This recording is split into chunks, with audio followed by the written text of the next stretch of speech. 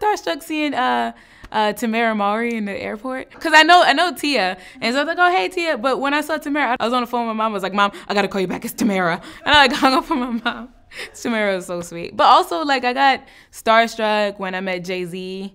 I played his mom in a music video for his song Smile. And it took place in the 70s when he was like younger. So I played the younger version of his mom. And then they did the Rock Nation brunch and I go there and he comes into the room and it feels like everybody just went like quiet. Then finally I was like, you know what? I'm gonna talk to Jay-Z. As soon as I decided that, it felt like everybody just cleared away. And we made eye contact and I was like, hi, I'm Dom. He was like, you gonna introduce yourself? I know who you are. He said, your hair is different, but your eyes are the same. All I could say was, I'm from Brooklyn. He was like, I know.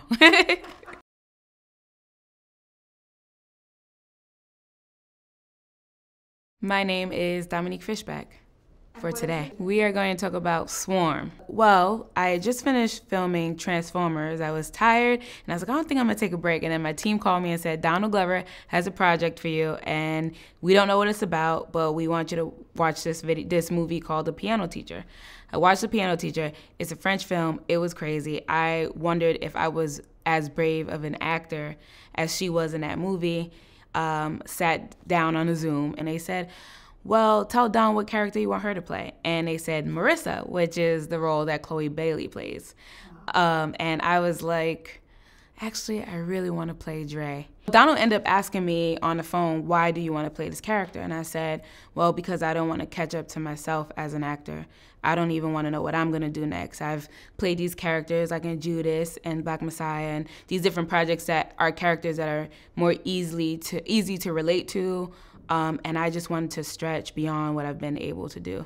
I grew up really loving Monster with Charlize Theron and Boys Don't Cry, Hilary Swank, and even Heath Ledger and The Joker, and thinking, man, one day I want to do something like that. And then I got the opportunity with Dre in this limited series to kind of float through all of those different versions. This was my first time having to kill people brutally. When I said I wanted to do it, and then Donald was like, well, if this is the role you want, this is the role you get.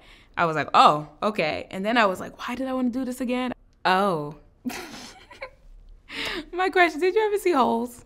The movie Holes, when the kids are like digging the holes. The kid Zero with the hair, the one who knocked him out with the shovel, was like, dig. It's like, Cleo Thomas. I used to put his picture up in my journal. I wrote a journal entry on December 22nd, 2004. And I said, I know that you don't know me, but if you knew me, I think you like me. I have a great smile, great personality. I'm funny at times. The only problem is I'm 13 and you're 15. Then I actually met him and I told him about my letter. He was actually flattered and I think inspired because I manifested. The first time that we hung out was actually December 22nd, 2022. So it was 18 years to the day that I wrote that letter. Well, I'm an Aries sun. I'm a Taurus rising, and I'm a Gemini moon, March the 22nd. The rising sign is first impression. I'm a Taurus rising, so people probably say, oh, she's like earthy, she's probably like quiet, maybe a little stubborn. And then when they get to know me, they'll see that fiery part, that's the Aries. And then when they know me like my family, then they'll get that Gemini moon, which is the extreme of emotions.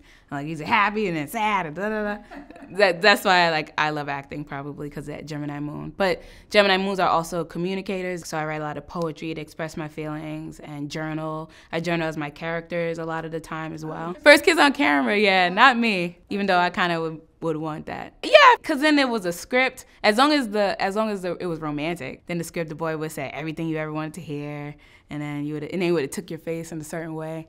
Like I watched, or maybe the chin.